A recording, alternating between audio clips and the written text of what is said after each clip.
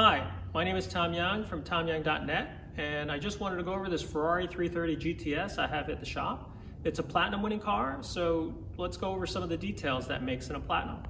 This is a 330 GTS, like I said before, 1967 Ferrari. It's really has a lot of things going for it. It's got a 2-cam 4-liter V12.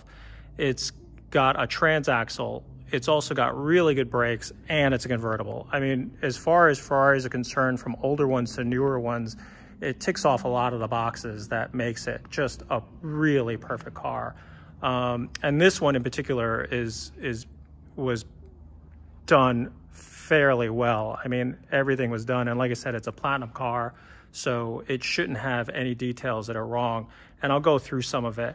I mean, platinum is one of these things where a car is taken to a Ferrari level show in which out of a 100-point scale, they try to find everything that as it should have left the factory.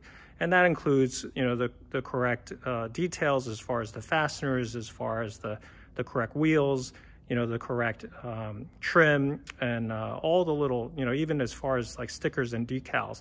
So, and this car through the process of going through platinum, has had a lot of these things corrected to the point where the last time it showed at a major show, it certainly attained to that level. One of the first things we should go over is the engine compartment. These cars are judged in 3 sections usually. They're judged for interior, they're judged for engine compartment, and then they're judged for the exterior and exterior of the car. So the engine is a third of all the points that you can gain or lose on these cars. So some of the details, like, you know, on the 330s, it's a Mylar hood pad with aluminum stays that keep the pad in place. We go down here and you can see that the horns are several finishes on it, from a candy red paint on the horns. The backs of the horns are hammer tone with those little tags on it. There's a radiator strap that, you know, is CAD plated ends with black oxide bolts. We move up here and you can see that there's a hood prop rod that should also be white CAD plated. GTCs and GTSs have this little wire junction box with a knurled plastic knob and a cap.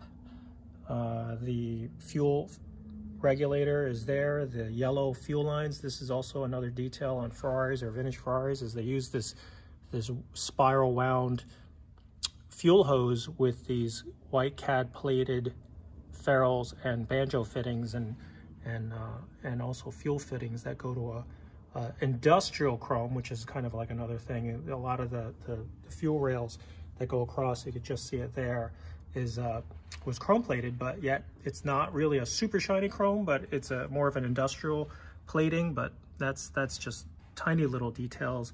You have they look for the alternator to make sure that on 330s they use alternators, and they were usually either Magneti Marellis or possibly even Motorola's, depending on how the car was delivered.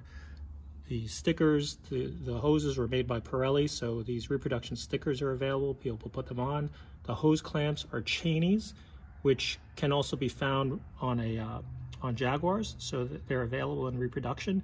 Before the reproductions were around, we used to have to take the old ones, clean them up, and send them out for white CAD plating.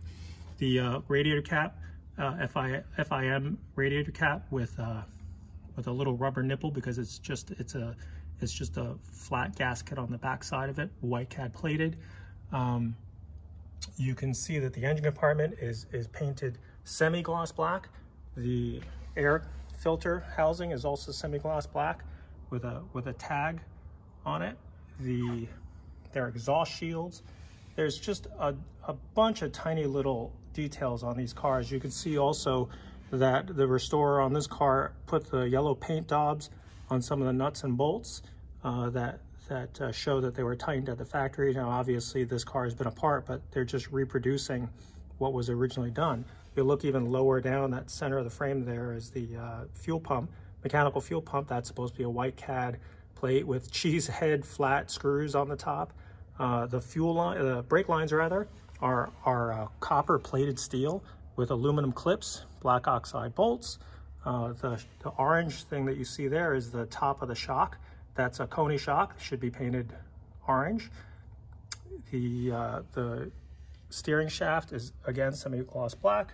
Exhaust shields, dipstick, spark plug wires, grommets on the spark plug tubes, because these tubes hold the spark plug wires that come up through here. Spark plug wires are supposed to have a keeper on the distributor with O-rings that kind of keep them in place. Again, there's the other fuel hose. If you look closely back here, you have numbers on the distributor cap.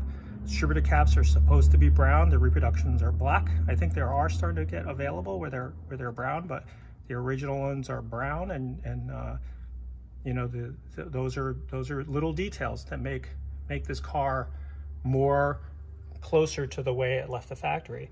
You know, there's a charge cable here. Usually when we show the car, we'll take that charge cable off because you don't want to leave that on the car. I don't necessarily think it's a deduction. It's just one of those things that the car looks better that way.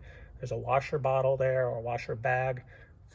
Even the clamps for the batteries are reproductions. They're reproduced so they look like the original ones.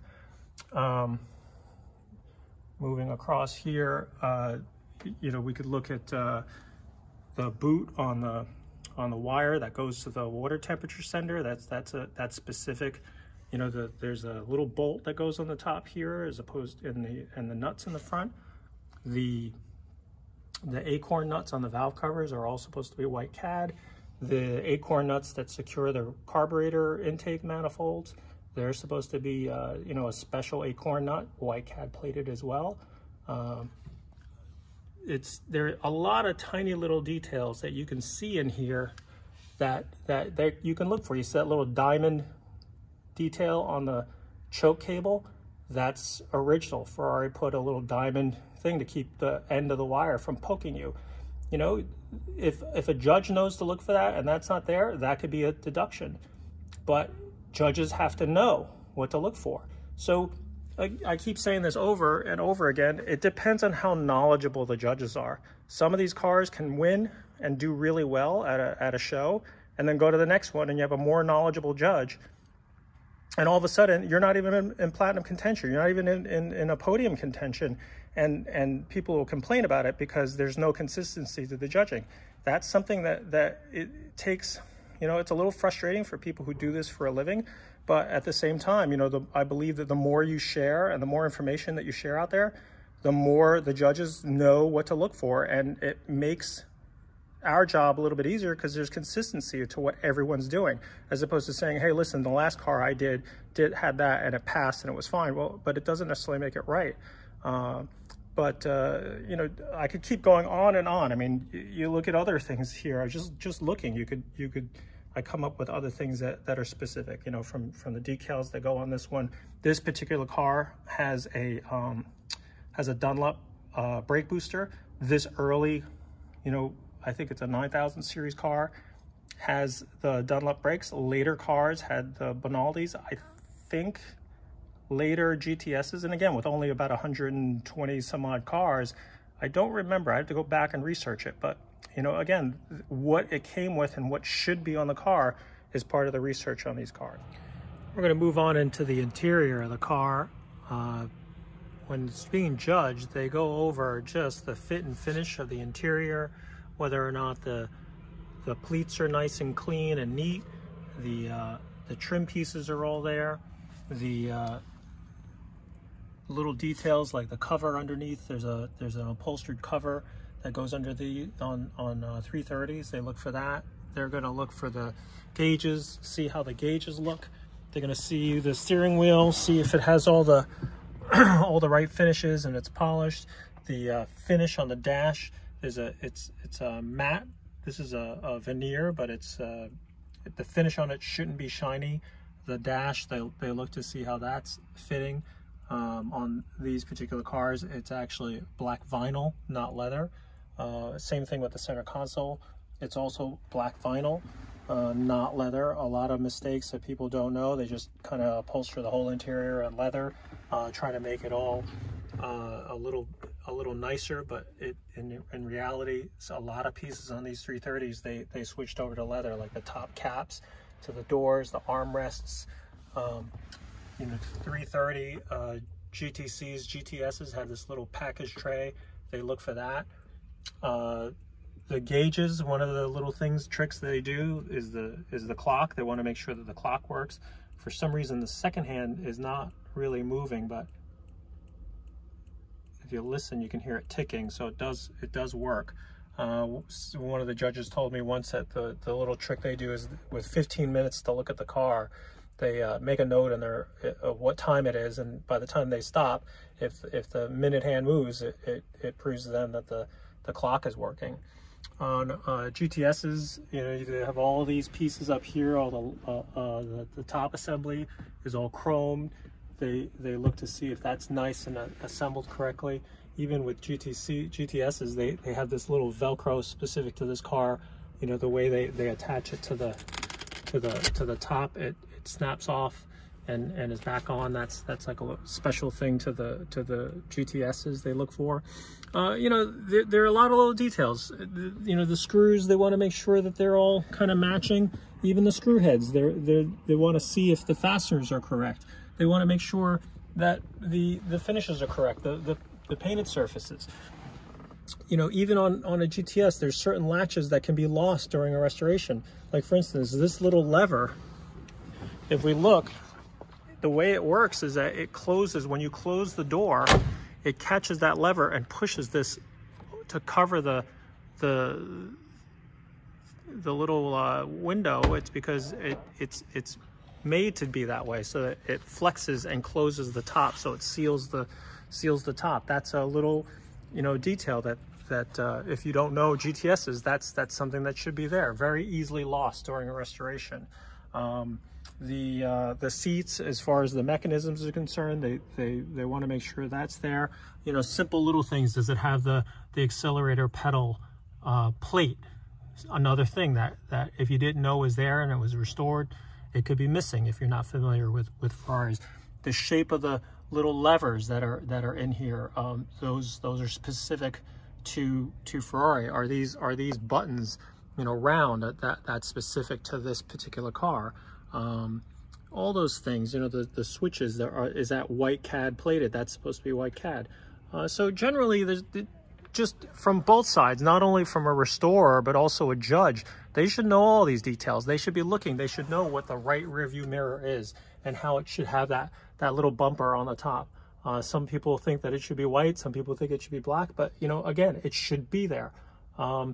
So when it's getting judged, depending on what kind of judge you get, they either know the cars really well and they can take a lot of points off. They can also, it can be just as much of a problem if you get a judge that doesn't know the car really well and takes points off because he doesn't know the car. He might say, oh, the dash is supposed to be leather. Well, no, it's not leather. It's supposed to be vinyl.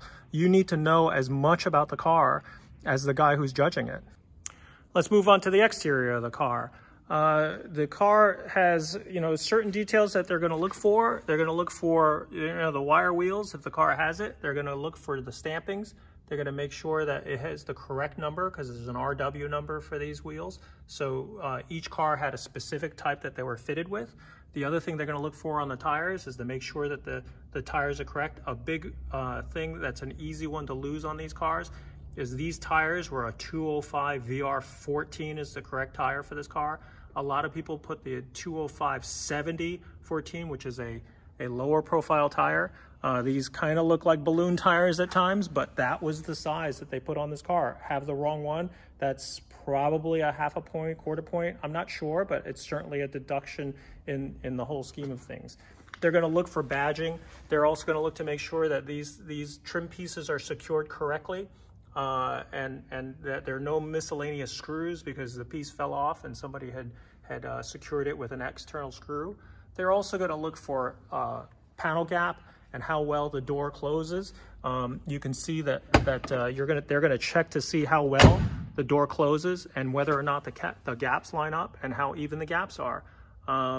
They're going to go over the paint. They're just going to basically check to see, you know, how the paint looks, what condition it's in, whether or not there's any rust bubbles, and they're going to look at the chrome. They're going to see how even the chrome is, also how well it fits to the body. When you look at the gap between the chrome pieces and how close they come to the body. They're going to look for that. They're going to look for, does the rear license plate have all the correct fittings and pieces that make it all up? There are a lot of places that, as a restorer, that you can get away with. And I'm going to take a chance and see if this one has the correct screws, because if I know where to find it, I can find places that it's missing.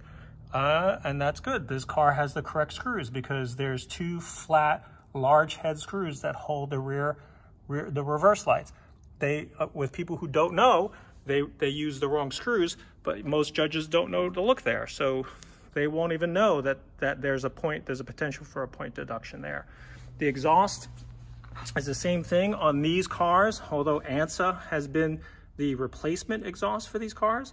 The original ones were 2 other companies. One of them is Soretto. Has a slightly different look to the tip and the way it's constructed with a chrome sleeve over the back. You know, this car has the Soretto sticker on it. You know, a guy will restore a car and call up, you know, Ferrari supplier and say, I need a replacement exhaust.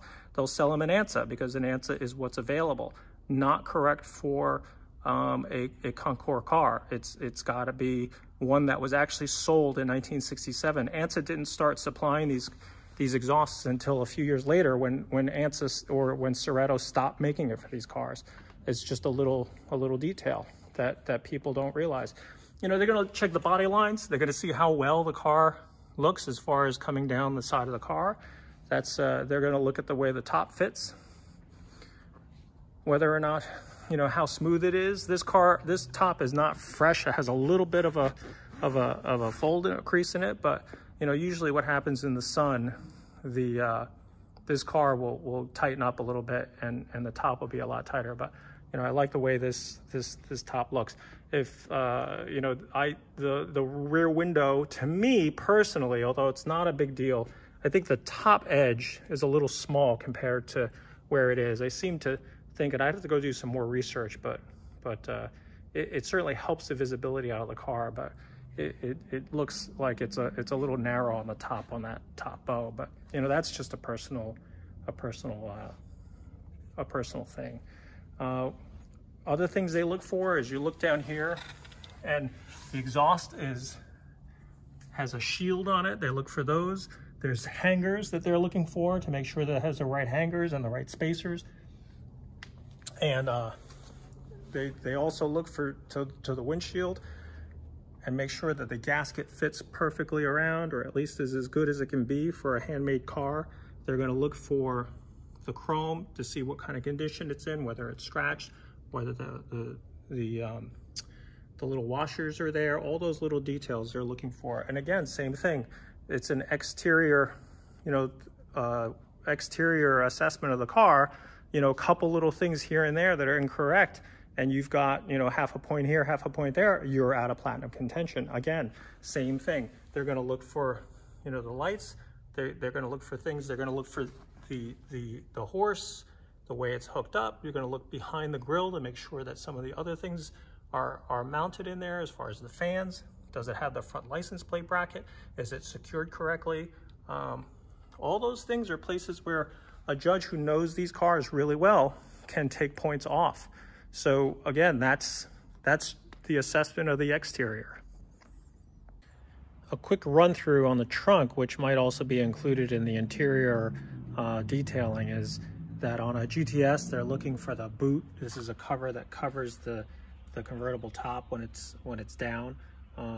That fits in the trunk. That's something that they would be looking for. On this particular car, it has toolkit. It's got 2 toolkits. It's one bag is for the jack, and one bag is for the tools. On 330s, 2-piece toolkits, they should have these orange handled screwdrivers. You know, they should have the grease fittings. There's a whole bunch of little things that fill out a toolkit that are specific to each of these models, but similar between cars. The thought on toolkits is the toolkit and the books and tools, as you see a lot of times with Ferraris, that equals to 4 points total deductions. In other words, if you don't have a toolkit with a car and you're trying to win a platinum, a toolkit is half of those. So 2 points deduction if you have no tools whatsoever. 2 points deduction for if you don't have anything as far as a owner's manual or a warranty card or a pouch that should be found in the glove box. So my advice to people with tools, books and tools, is that at least get some kind of tools and some kind of books so you don't lose the complete 4 points. You know, with 97 points, 3-point margin to a platinum, if you don't have any tools or any books, you are guaranteed not to even score as a platinum. You need those points. And if you have some idea of what the tools are correct for the car, you can that might take a half a point or a point. You might be missing the knockoff, the hub puller. You might be missing the grease gun. You might even have the wrong bag, but at least you have something. So, you know, they can't just say if you have no toolkit, oh, you don't get 2 points at all. They'll take 2 points off. They'll give you a little bit of room. They might take a point off for having the incorrect bag or the incorrect pieces, or if you're missing the jack. But if you have nothing, you've basically got nothing. You have points deducted and it hurts. It hurts the whole scoring of the car. Same thing with the owner's manual. If you can get a reproduction owner's manual, which is acceptable, you put that in a pouch, you can get the 2 points, or even if it's a 1.5, you're not fighting the chance of not even coming close. Even if this car as it sits is perfect, without the toolkit and books and tools, as nice as this car is, it wouldn't score a platinum if it was missing books and tools. So kind of important. That's why these toolkits have gotten so expensive on the open marketplace, because it's pretty crucial to people who want to show these cars. So I hope you enjoyed this video on this Ferrari 330 GTS and some of the details that are involved with showing the car at a Concours level. It's not for everybody, but it's always good to know some of the details that make a car perfect or as it left the factory, and what they do for as far as shows and how they're judged to that standard. You know, and that's not for everybody. My personal car is also a 330, but it might not win a platinum, but when I work on it and I do some of the details on it, I do it to the same standard. It doesn't take, it's not hard work to finish things and paint them correctly. If you're gonna paint it the right color. If you're gonna plate something, plate it the right finish. It just makes the car a little bit closer to the way it left the factory. I mean, I don't wanna modify everything so it just doesn't even resemble the car as when it was new. But I hope you enjoyed the video, and if I get time, I'd love to shoot more and share some more information with you. And if you want more Ferrari-related information, you can always go to my website at tomyoung.net. It's got a lot of stuff in there, a blog, a forum, and things like that. And this might end up being a little bit more stuff that I might do in video. We'll see how it goes. Thanks, everybody, and talk to you soon.